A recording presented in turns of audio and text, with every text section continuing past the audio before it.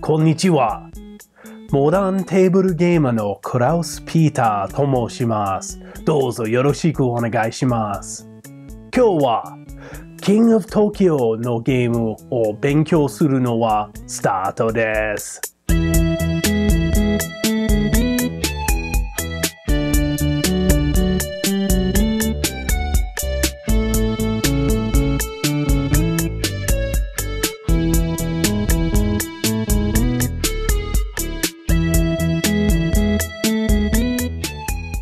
The King of Tokyo is a game designed by Richard Garfield, the creator of Magic the Gathering. In the game, King of Tokyo, players get to take on the role of mega monsters, and as mega monsters, they try to win in two different ways. One is they can try to earn recognition by tromping on Tokyo and trying to earn, recognition by doing disastrous things, and they earn 20 victory stars, and they win. Or the other way a monster could win is if they are the last monster standing. Before we get into gameplay, let's first look at the components and show you the simple setup.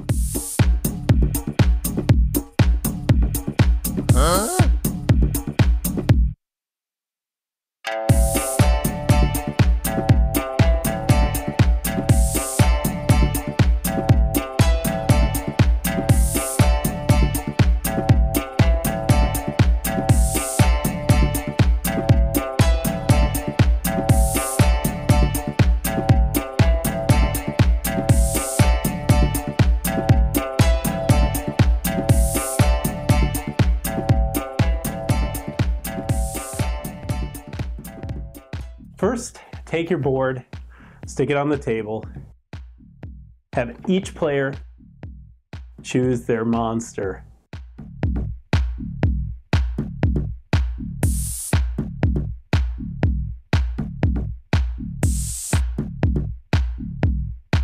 Each player takes their monster and puts them on their stand. Start your monsters outside of Tokyo City or Tokyo Bay. Shuffle your cards and place them in a pile, easy reach of all players, and flip 3 face up by the board. These will be the first 3 cards that players can purchase. Next, you have these counters, these small round tokens. Those go next to your cards as they're only used with the cards.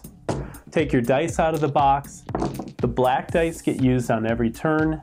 The green dice only get used when you have the cards that say extra head. Then take your green energy cubes and put them in a pile next to the board, and we're ready to play.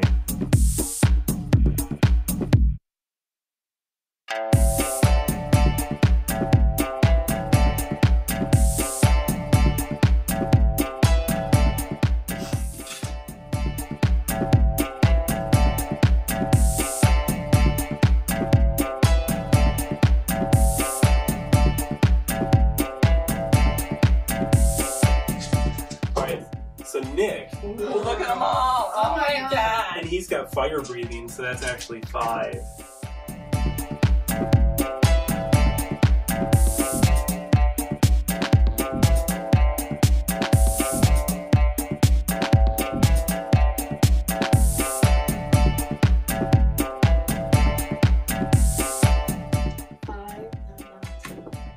Oh, 6.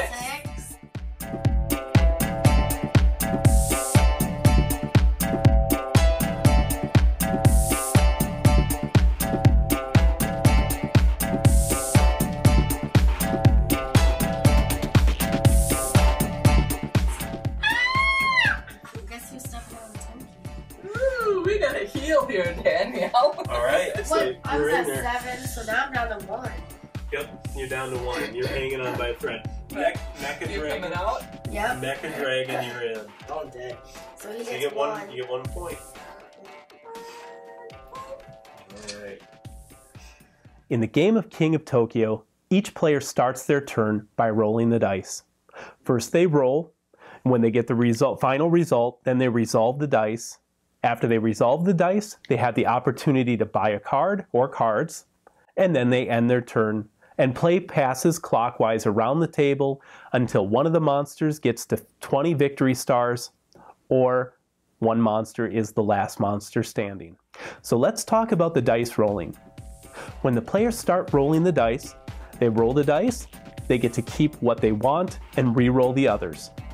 So counting their first roll, they actually get 3 rolls. They roll once, they can keep some, re-roll the others, they roll again, they can keep some or re-roll the ones they kept, and then they can finally roll one more time. After that third roll, they have to keep their result.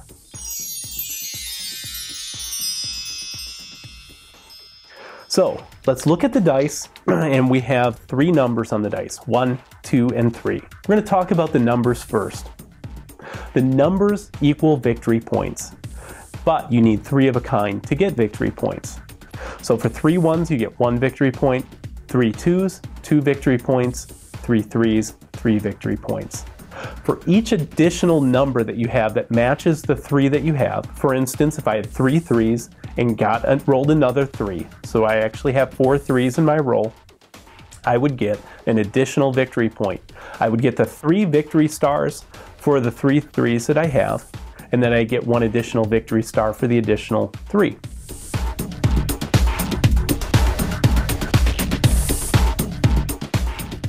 When you resolve your dice, lightning bolts equal energy cubes, these green energy cubes. And the energy cubes let you buy cards, which we're going to talk about in a minute.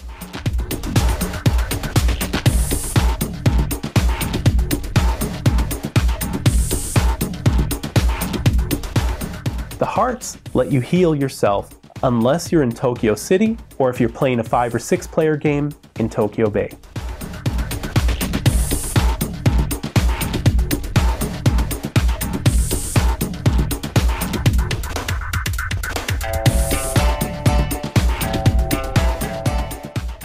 The last thing on these dice is the claw.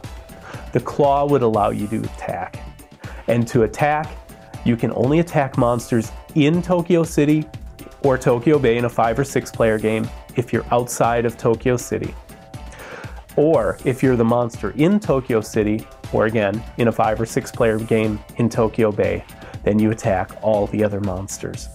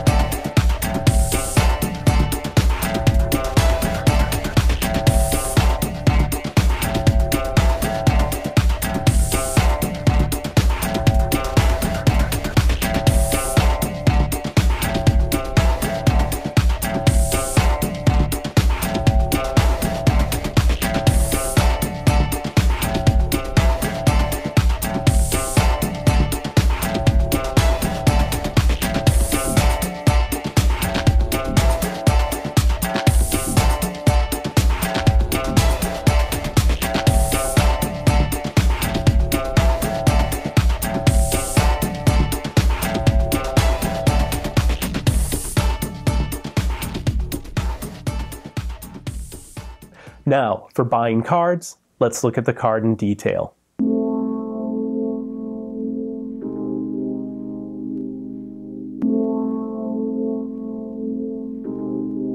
Okay, go ahead.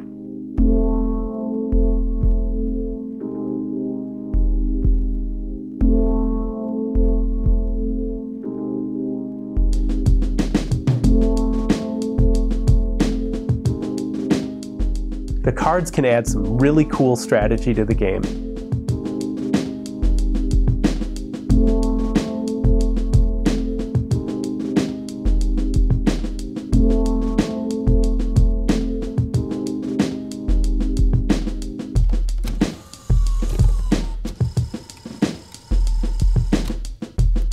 Another thing you can do with your energy cubes is if you spend 2 green energy cubes, you can wipe and discard all 3 existing cards that are out in front of the deck and place 3 new cards out there. It's a great strategy sometimes if you don't like what's out there and you know there's something that would help you win the game.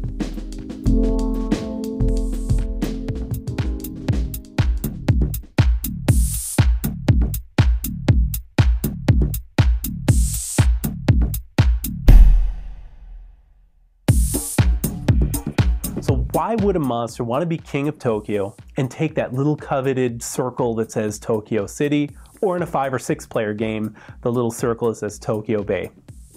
Well, when a monster takes and moves into Tokyo City, they would get 1 victory star. Whenever a monster starts their turn in Tokyo City, they get 2 victory stars. When a monster attacks from Tokyo City, or again in a 5 or 6 player game from Tokyo Bay, they attack all the other monsters. So, why wouldn't someone want to just stay in Tokyo the whole game? When a monster in Tokyo or in a 5 or 6 player game in Tokyo Bay gets attacked, they can yield. They can step down from Tokyo City or Tokyo Bay, and they can let the other monster take over and get 1 victory point. That way, the monster can heal.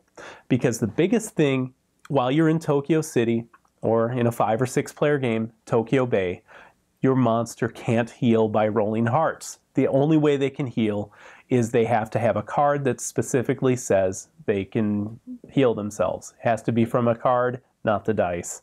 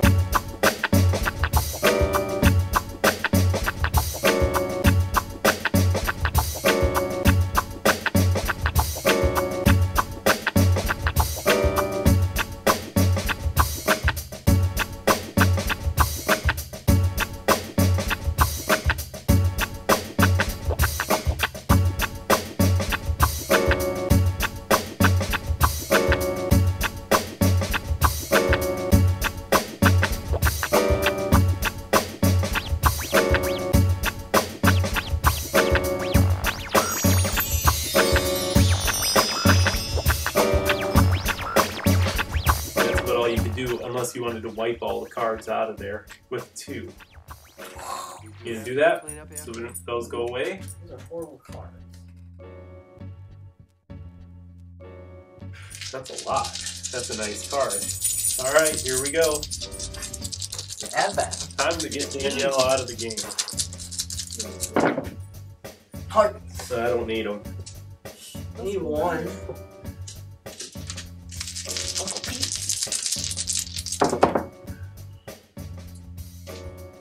I'll take the heart. And we get 4. Oh no. Oh, I knew it. What card is that? Everyone takes 3 damage. Including me. So I'm dead. High altitude bombing. I'm dead. Oh. I'm this.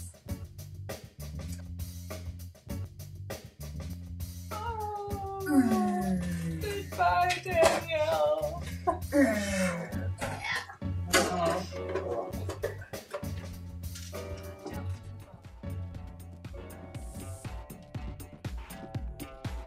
If you play a game of King of Tokyo with 5 or 6 players, not only can 1 monster take and be King of Tokyo, but you can have 2 monsters be King of Tokyo. You now happen to have Tokyo Bay be part of Tokyo. The monsters who are in Tokyo City and Tokyo Bay can't fight each other because they're both in Tokyo. All the other monsters, when they roll claws, they attack both monsters at the same time. When the monster in Tokyo Bay attacks, they only attack the monsters who aren't in Tokyo. They can't attack the monster in Tokyo City. Same goes for the monster in Tokyo City. When they attack all the monsters not in either Tokyo City or Tokyo Bay.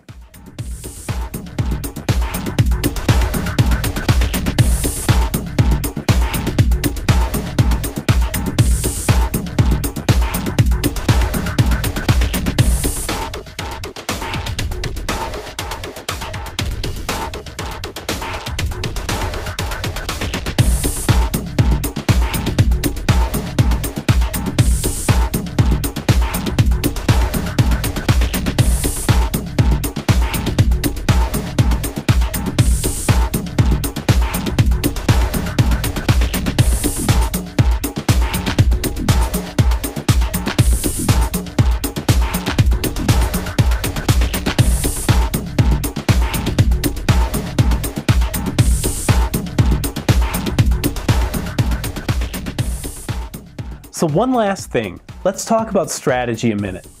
I know this is your game and you're going to be able to decide what strategy you want to take. But one thing I like about this fun little game is you can roll the dice and you always get rewarded with something. So for strategy, you can take on the aggressive role and attack all the other monsters to try to be the last monster standing. Or you can be sneaky and buy cool cards that let you get victory points very quick. Or you can just roll the dice and get your 3 threes and additional 3s and try to get victory stars that way.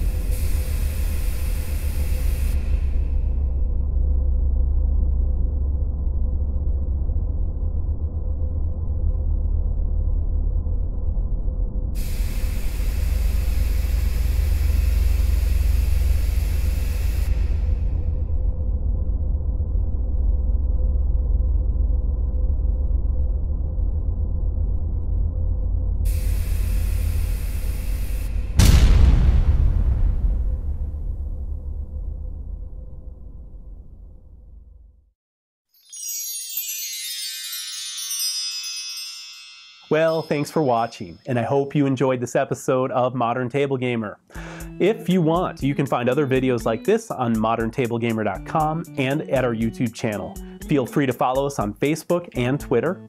And as always, if you're not playing games at least once a week, the planets will not align and will never achieve world peace. Arigatou gozaimasu! So first, you're gonna roll the dice. No one's in Tokyo. Just to let you guys know, when you start the game, if whoever decides to move there, if you keep one claw, you get to move into Tokyo. Petey, I think it's very disturbing how much enjoyment you get out of killing me in game.